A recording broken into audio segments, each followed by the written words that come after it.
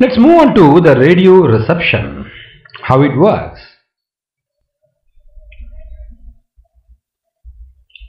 A radio receiver has the function of selecting the desired signal from all other unwanted signals, amplifying, demodulating it, and finally producing it in the desired manner. You are able to see the digital data on or off, modulated, analog variable, it is demodulated, you got the digital on-off signals. So this is modulating and this is demodulating.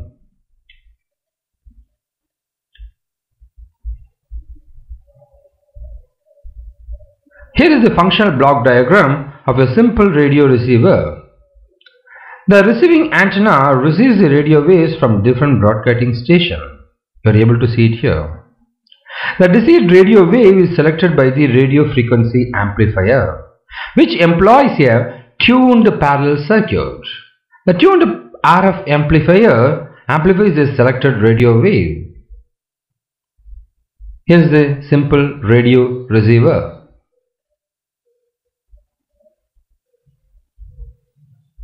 The amplified radio wave is fed to the detector circuit, which consists of a PN diode. The circuit extracts the audio signal from the radio wave.